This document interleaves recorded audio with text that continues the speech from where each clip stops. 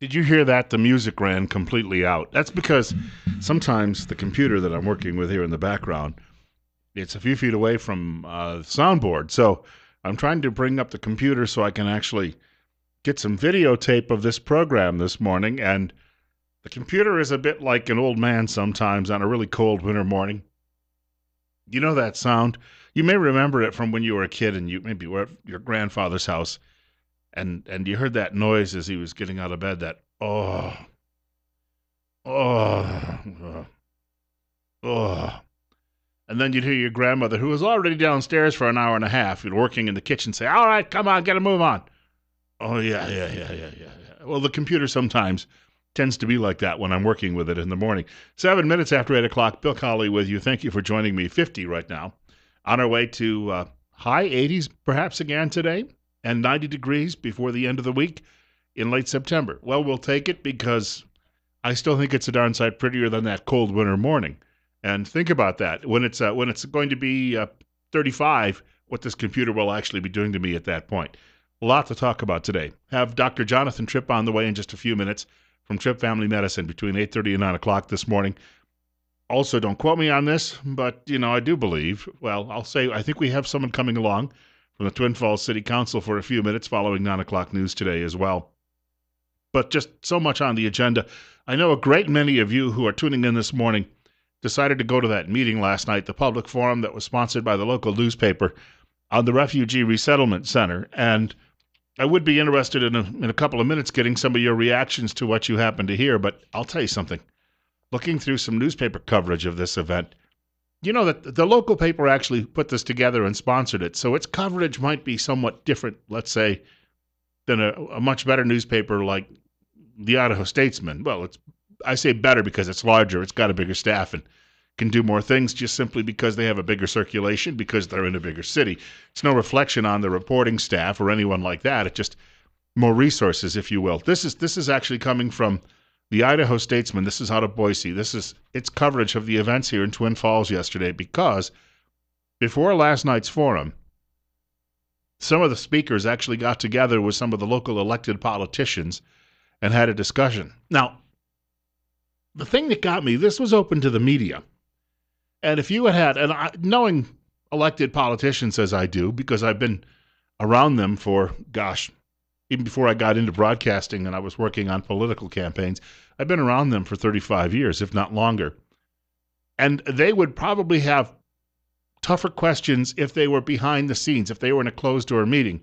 But I think the fact that there were people there from media, news media, somewhat happens to color the situation. I was explaining to Benito Baeza today, there's a reason that I don't go to a lot of these events myself.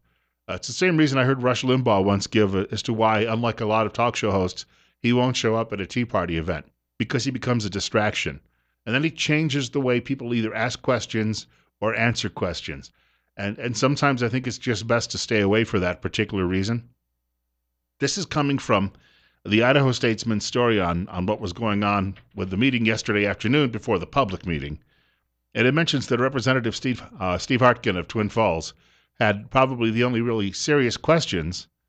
He was the most vocal, it says, of local officials questioning whether it's a good idea to bring a group of people to the Magic Valley when a substantial number of people are opposed to their coming. Now, there's nothing here, I guess, about security concerns and how we vet these people, but it's a very good political response. In other words, I've wetted my index finger over here, and I'm holding it up in the air, and I'm seeing which way the wind blows. Is this really a good idea? And so, therefore, the public input may be having some impact. The fact that someone, we could have 300 people come here or 3,000, and 2 of them might be bombers, is irrelevant to the elected politicians. But on the other hand, your vote come election day, that's important. So I was looking through this. It mentions these people were at the meeting, the pre-meeting, the political meeting. It says Representatives Lance Clow. He's featured in a picture, in fact, in one of the stories about this in another newspaper. Steve Hartkin, as we've mentioned. Donna Pence, a liberal Democrat from Gooding. Clark Kaufman, who I've met before, from Filer. Twin Falls Mayor Don Hall. Jerome Mayor David Davis. Twin Falls City Manager Travis Rothweiler. And representatives from both U.S. Senator Mike Crapo and Representative Mike Simpson's offices. So at least the folks and at the national level, your congressional delegation, they're interested in this. And they're looking to get some details too as well. And then I went to page 2 of this story, and it says, Larry Bartlett, the director of Office of Refugee Admissions, who came to Idaho from Washington to the forum. I wonder, if they had to get him a map out to show him where Twin Falls was. Did more of the talking than any of the other panelists. His style and sense of humor, the writer says, won loud applause from the Refugee Center's supporters at several points, but seemed to leave the center's opponents cold. Yes, the opponents are cold, mean people, according to establishment media covering this story. A group of people wearing black T-shirts with the logo of the 3 percenters on them left after Bartlett made a crack about wanting to fill up some of the empty seats in the auditorium with more refugees. Ha, ha, ha, ha, ha, ha, ha. I don't know. It depends on who those refugees happen to be, and that's the argument that we've been making all along. The sun shot! There you go. Bartlett defended the program, according to this writer, in strong terms, calling it a moral obligation. Think about that for a moment. A bureaucrat from Washington comes to Twin Falls and says that he is the arbiter of right and wrong when it comes to morality. Not your local pastor, not even your local imam. He comes to town and he says, this is a moral obligation. As a bureaucrat working in Washington with great federal benefits provided by you and a great federal retirement provided by you, I know better, and this is a moral obligation. Well, what does he base that upon? Government is now going to dictate to us what morality is. 8:13, Bill Colley with you on Top Story on News Radio 1310, KLIX and newsradio1310.com. I also have this. This comes from the magicvalley.com. With vocal opponents, and here's a quote, it's really hard to hold back. That comes from refugee Adriana Mustafik. She says it's not hard to take it personal, or it is hard to take it personally. She thought the opposition was a phase and it would pass, but now she feels if she doesn't say anything, the opposition succeeds. So you have some Bosniak who's come here, who decided to show up and feels that her presence there and the newspaper finding her and getting her to describe that somehow she is going to overturn public opposition to this. She may be a very nice lady, and most people from the Balkans, they are. I mean, they've gone through what's happened in that part of the world. By the way, while Bill Clinton and his wife stood back and watched that happen, well, they did that with Rwanda too. They weren't too terribly interested in the moral implications of what were going on in many parts of the world in the 1990s, where some of these people were driven from.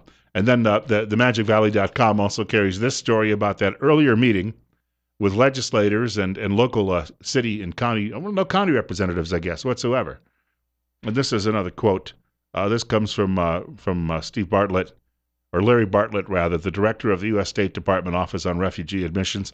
So while he was talking with elected politicians, he said, quote, they would not admit somebody if they did not think it was safe to do so, unquote.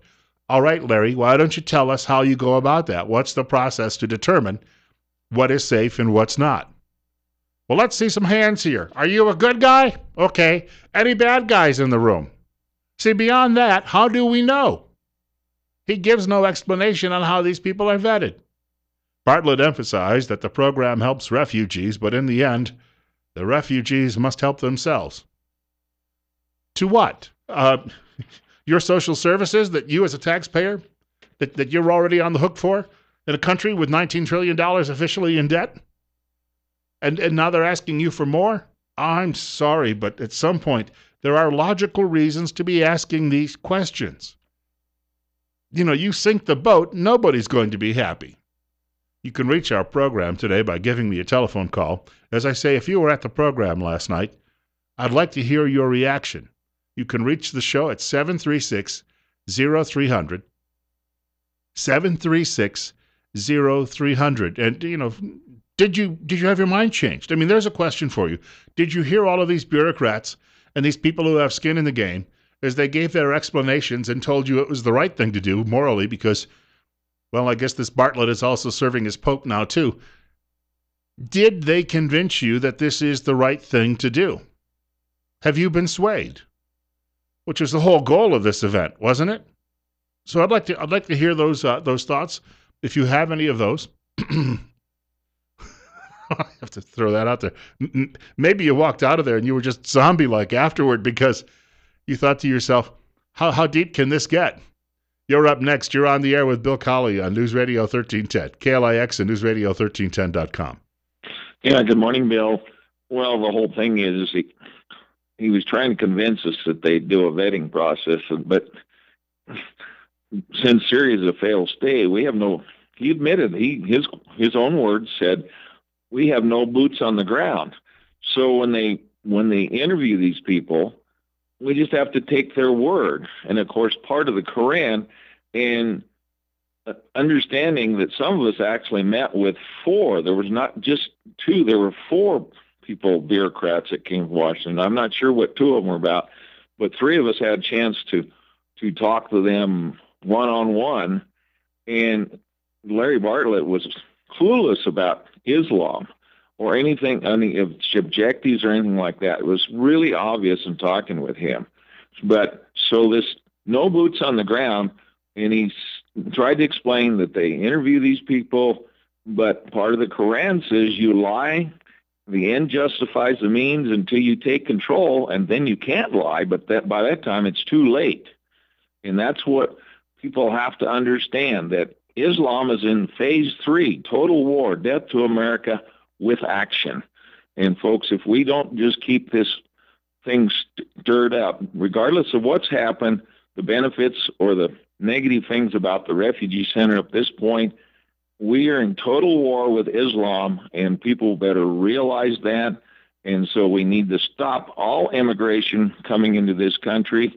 And even locally, it was pointed out that these people are not being treated or not giving the services. They're just 90% of them are on welfare and food stamps, and they aren't independent after a short period of time. That was brought out as well. And thank you for the call. Bartlett made some mention of that, too, that you reach a period where he says, you just don't know. I mean, that they have to take care of themselves. All right. Well, if they can't take care of themselves, then what happens? They don't just go away. They don't wander out into the desert and disappear. Well, maybe they do. They don't head off to a training camp somewhere and disappear. Well, maybe they do. So if they can't take care of themselves, they have to get someone else to do it, the social safety net, as it's called. Someone then picks up the tab for all of these people. Am I correct? That'll be you? And that they'll be down in the lines at the social services office? How come no one wants to address these issues? Oh, but it's a moral obligation. Don't determine that for me. I have a church that does that, and I can do that on my own. I don't need some bureaucrat making $250,000 a year who we're going to support well into his retirement, probably at half pay for the next 30 years after he leaves. I don't need him telling me the difference between right and wrong. Bill Colley with you on Top Story on News Radio 1310, KLIX and newsradio1310.com. 51. Hey, Dr. Jonathan Tripp coming up in about 15 minutes. I have a caller who's been very patient waiting on hold, and we'll get to that caller in just a moment, but I do want to mention again, Dr. Jonathan Tripp coming up in about 10 minutes or so on the program with us on News Radio 1310 KLIX and newsradio1310.com. He's talking skincare today because after the summer, especially if you were out a lot in the sun, and a lot of you don't have any choice, that's where you work, and you have perhaps looking at your skin and you're thinking it's a little damaged, he's going to talk about how you can maybe revive your skin to some degree. And other areas you might have to be concerned about if you get a lot of sun exposure. Remember, his office is located on Fillmore Street, directly across from the main post office in Twin Falls. Life's too short not to feel good. Caller, thank you very much for your patience. You're on the air on Top Story. Yeah, well, all this talk about moral obligation, and I have a moral obligation. My moral obligation is to protect my family and protect my community. And I'm going to do that. But how can we determine with refugees coming in that nobody knows anything about and all of this, that puts a stumbling block in my way of being able to protect my family and protect my community, because it throws so many unknowns right in the mix. And your government, thank you for the call, your government, that's its federal government's primary responsibility is to protect the citizenry of the United States. That's an excellent point caller is making this morning. You can reach the show at 736-0300. That's 736-0300. Here in the first half hour, we're getting your thoughts on this forum last night that was sponsored by the local newspaper at the College of Southern Idaho and stacked with all of the people who actually have skin in the game, as we mentioned earlier. In other words, people who are set to profit from this refugee resettlement program. You're up next, and you're on the air with Bill Colley on News Radio 1310 KLIX. Yes, good morning, Bill. I wonder how many people out there know what a fifth column movement is. That's from the old Spanish Civil War. That's right, and that's exactly what's happening here right now. You've got people internally in this country, and Richard Nixon was fond of using that phrase, and it became a hallmark of him when he was first in politics in the 50s. And he would use that phrase, and the left would just get so angry. But it's a description of people in this country who are working to undermine the United States, American citizens who are treasonous. That's right, and people don't realize that yet. When are they going to open their eyes? When it's too late and we've got Sharia law in this country? You know, and every time I hear people in media say, "Oh, well, you know, who's calling for Sharia?" Well, it's happening. The Clock Boy's dad wants it. It's happening in Minneapolis, Minnesota. It's happening in many other cities around the country. And all you need to do is look at some of these videos coming out of Europe and realize it doesn't take long before that call starts. That's right, Bill.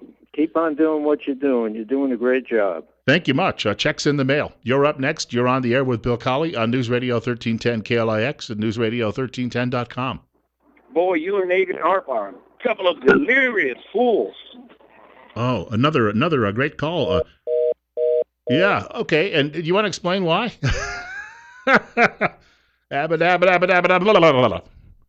All right. We got it.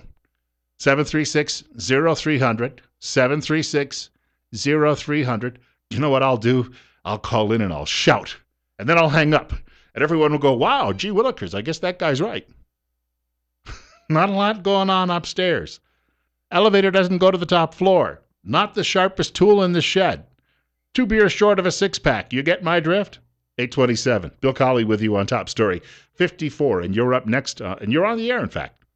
This is actually a personal conflict for me because on the one hand, the Christian in me says you want to take care of the people that are in need. On the other hand, I am an American, and this is my country, and I can definitely see what they're doing.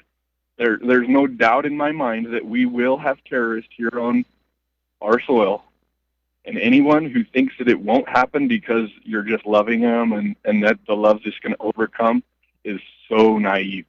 Yep. There is no way we will come out of this in one piece. The country will be torn apart. But maybe we deserve it. But I'm not the judge of that. I think a lot of people do feel that way from a certain, if you have a certain faith perspective. Thanks for the call. You don't have to go far from our studios to find people who are very much in need. And all of these liberal do-gooders who are trying to tell us what right and wrong are, what are you doing for them? Seriously, what are you doing for them? I mean, I see the hovels that these people are living in. You're not going to improve their lives at all by doing this. You're up next. It's 828. Hello? Hello, Bill? Yes, speaking. I was at the meeting last night. Matt Christensen went through every one of the questions before they were read. He interpreted them into what he wanted to say, not what the people wanted to know. My husband and I got up and left after 2 hours. 2 hours? How could you stand it? Well, my husband also spoke at the CSI board meeting for his 3 minutes of claim to fame the night before. And I want to know why, when these people were introduced, why they weren't given a time limit of 5 minutes only. Yeah, I that's a good question. Now, the question's being cherry-picked. It is a forum that was sponsored by the newspaper, and they flew all of the people in. So I guess that becomes their prerogative, what's going to be asked. But a true public forum is just bringing people in, and I realize they feel if they allow people just to come up to the microphone, draw numbers and come up to the microphone, they might get a question they don't like. But you I'm know sure what? they didn't. That's a reflection of the community's feelings, isn't it? Well, I don't think anybody had any guts. We were willing to stand up and say the things that we believed in. And I wrote 5 extra questions. My husband wrote, I don't know how many, including about the illnesses. They had a doctor on the panel, and he said they're all tested for all kinds of diseases and everything before they're let in. What he did not say is they don't test the people that don't okay that. If those people don't want to be tested for diseases and given shots, they don't get the test. God let you on that note. Dr. Jonathan Tripp up next. It's 8:30.